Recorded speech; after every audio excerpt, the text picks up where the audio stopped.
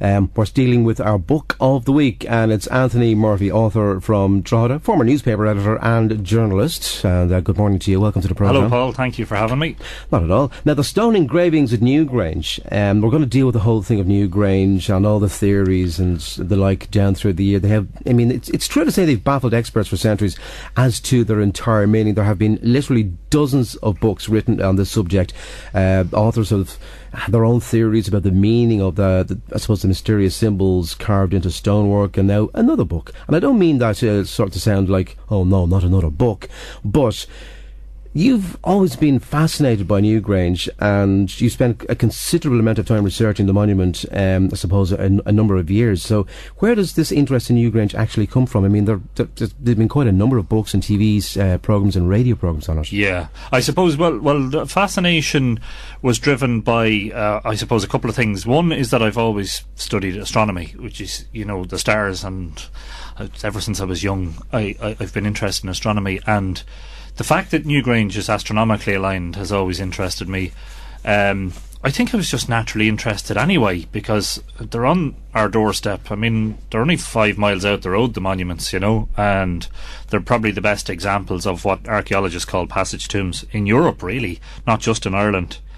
But really what set this whole thing in train was when myself and Richard Moore hooked up in 1999 and started researching, because he was very interested in mythology and wanted to wanted to learn about the astronomy, and I was very interested in the astronomy and wanted to learn more about the mythology, and it just kind of took off from there. We wrote a book together, Island of the Setting Sun, and basically it's like a follow-on, but you mentioned there, so one of the difficulties with Newgrange is that it's over 5,000 years old. So apart from the actual monument and whatever bits and pieces, fragments of remains that archaeologists dig up, and the carvings that are on the stones, we don't have anything. We don't have historical documents to tell us what it's about, why it was built. We have to interpret. That's why there's been so many interpretations of Newgrange. We're forced to interpret because we have so little to go on.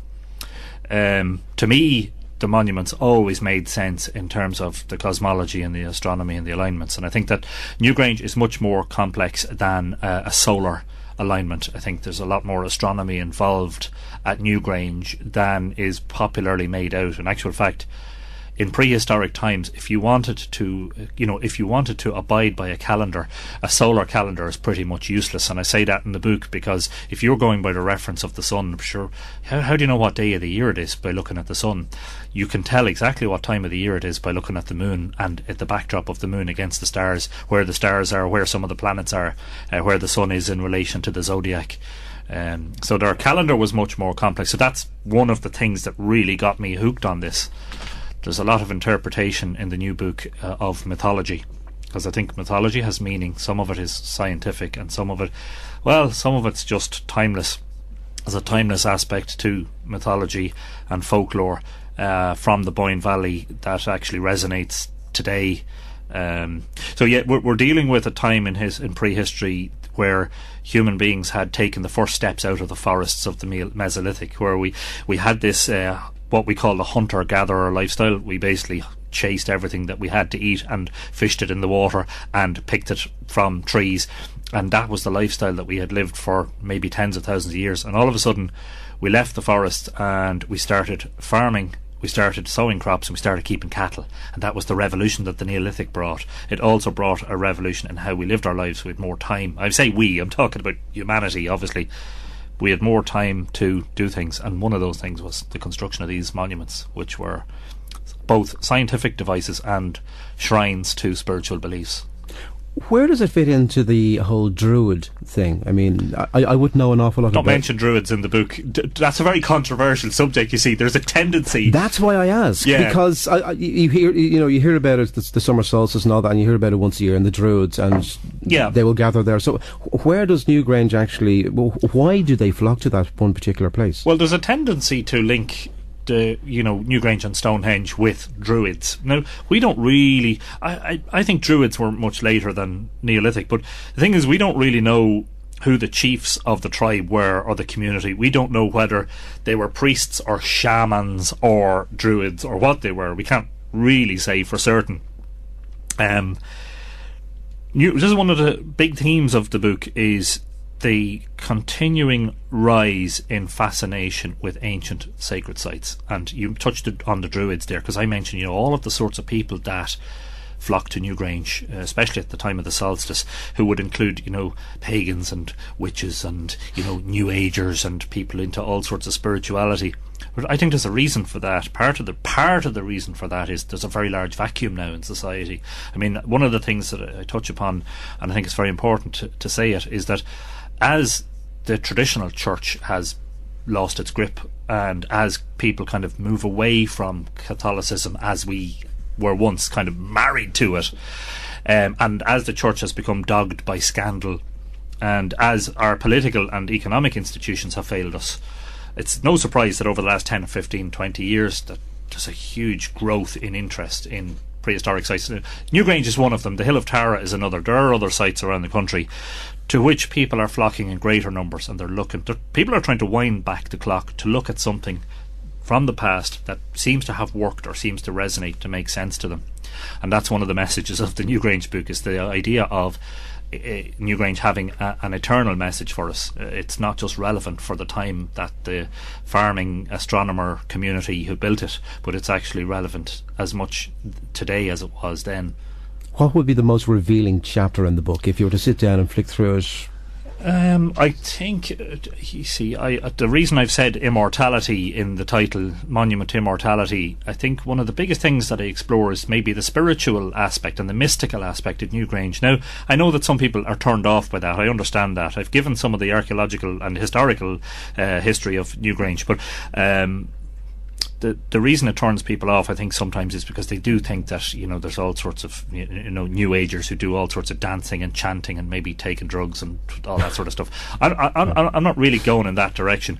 I think that the biggest probably single thing about this book is the idea that the people who built Newgrange understood that, or were the first to express a belief monumentally, that the soul actually survives physical death and ventures to another world. You see, if you look at Newgrange and Nowth and Dowth and the mythology about them, the mythology says that the gods of the two-headed Danann, who are immortal, entered the other world by going into the mounds, right? And that they can float between this world and the next using the mounds. They're portals, they're liminal, they're sacred spaces that represent an entry to this sacred otherworld. This otherworld was known in Old Irish mythology as Tír na nÓg, as we all know from our folklore, the land of youth. Tír na Meo was another name for that. It means land of the ever-living ones. Mag Mel, the plain of happiness. We have all these descriptions of a mythical, magical otherworld. The most revelatory aspect of it for me was the chapter about the near-death experience. As an Irish writer, Colin Keane has written a couple of books in recent years, in the past couple of years, dealing with Irish people who've had near-death experiences, people who've died and been brought back to life.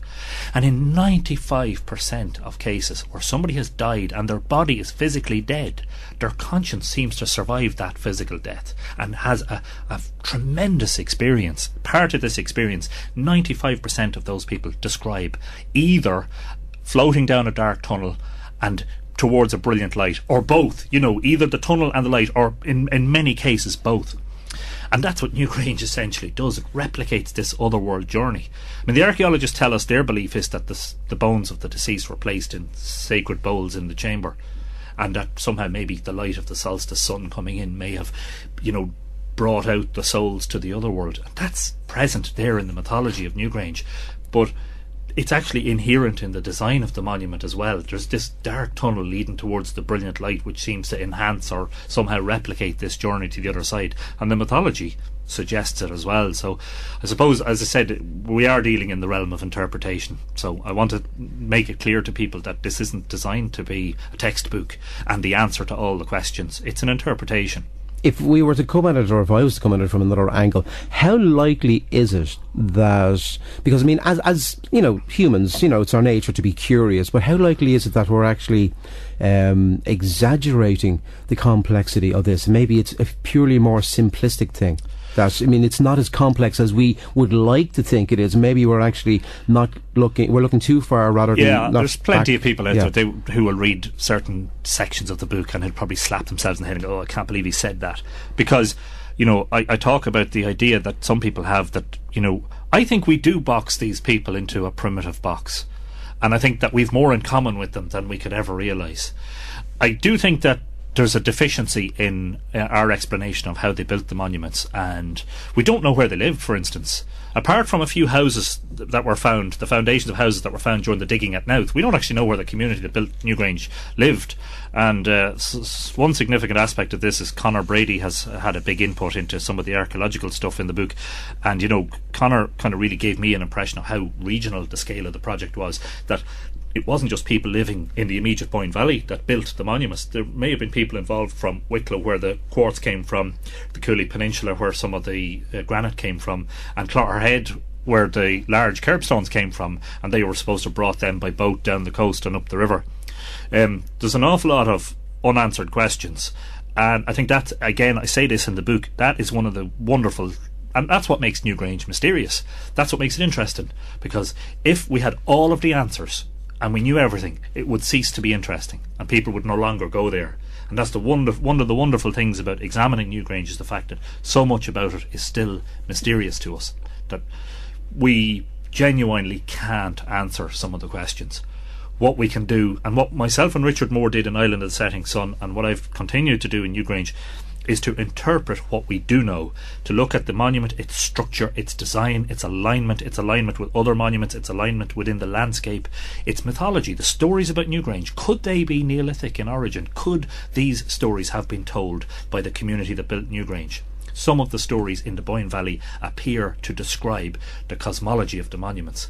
Now, if that's the case, how could that be if those stories are much more recent than the monument themselves? That's one of the questions that I would always ask, and it's one of the questions that no academic will dare to answer, because they know they're putting themselves way out on a limb by suggesting that the mythology is actually prehistoric, because there's absolutely no evidence that it is, apart from when you interpret it. And when you interpret it, you're going outside the realms of you're falling outside the realms of academia, really, and that's the one advantage that someone like me has. I'm just an amateur astronomer, writer, researcher, and I don't have an academic reputation to protect, so I am able to interpret, and it's an interpretation. Some people will like it, some people won't. How long do you think, without all the things we have today, like earth movers, diggers, whatever, how long would it actually take to construct? This is another very interesting question, because if it's 100 people building it, it might have taken them 3 generations. If it was 1,000, it might have taken them 5 years. One of the very interesting things that Conor Brady says, and he's quoted in the book, that he believes that Newgrange would have been a seasonal project, that when the agricultural activity in the valley was at its most intense, that there was no mound building. The mound was built at quiet times in the agricultural year. But you see, again, the reason we can't answer that is the stones came from, in the case of Wicklow, 70 or 80 kilometres away. So there's clearly a very large regional element to this, which means that the other part of the problem is we can't say what the population of the valley was at the time. You see, we can look and say, look, we found X number of flint tools and X number of bits of pottery and X number of, fires or whatever, or other evidence of fire. But, one X number of pieces of flint doesn't equal one person. It doesn't work like that, Again, you're down to interpretation. We have no book, and I say I always love this idea. We've no manual Newgrange for dummies. How we did it by some Stone Age guy writing about. Well, this is the entire manual to Newgrange. This is why we did it, how we were inspired, and how we built it. We don't have it, so we got to piece the picture together using other means. Just one final question, because I'm actually running over a little bit, but I was told that the stones are actually dotted around the edges of Newgrange, that they were just put up there. They were found lying around the site, but if they were actually put up in the proper order to, they'd bring on actually some significance, that they would have some sort of meaning, but they were just put there because they were found and they're part of the site, but we don't actually know how they should be organised. Is that true? Or? Oh, you mean the quartz? Yes. The quartz was found on the ground, you see, and Professor O'Kelly did experiments. The white stones. Where he showed that they must have been on the front of the mound at a near vertical. Now that's currently supported by concrete wall now. That was rebuilt during the archaeology. So, obviously there's an interpretive element there, but that was the best evidence that he had. The stones were found flat they called it the cairn slip. The cairn had slipped out and covered over the curbstones, and this is a reconstruction. Yeah, you're right. We don't actually know exactly what it looked like when it was built. Again, what we see today at Newgrange is an interpretation. So the archaeologists are doing it as well. They're interpreting. That's all we can do. There's a safety element too. You can't bring tourists into a site like Newgrange. I mean, those stones are fastened on to this concrete wall so that they don't fall on people and hurt them. That's another aspect to it. There's no cases of people trying to gauge them out and bring them home. I was out there taking pictures for the book a couple of months ago, and I noticed there are one or two missing. Really? Yes. How would somebody get away with it? I don't know. Maybe they fell out, but three people stand in front of one guy and he's a penknife or something. You'd be surprised what people do. I wouldn't be, actually, no. I know, yeah. I'd say a lot of that quartz probably disappeared over the centuries. There's a lot less there now than there was maybe originally. Well, the book is called Newgrange, Monument to Immortality. From what I can see, it's a fine publication and is making a lovely Christmas present. And whether somebody has questions about it or they agree with what you're saying, it's going to make an interesting read anyhow. And there's a few pictures in it as well. I would invite them to contact me on my website, mythicalireland.com, and the email address is on there. If you have comments or you have questions, I'd love to hear from you, Okay, that was our book of the week, and Anthony Murphy, thank you very much.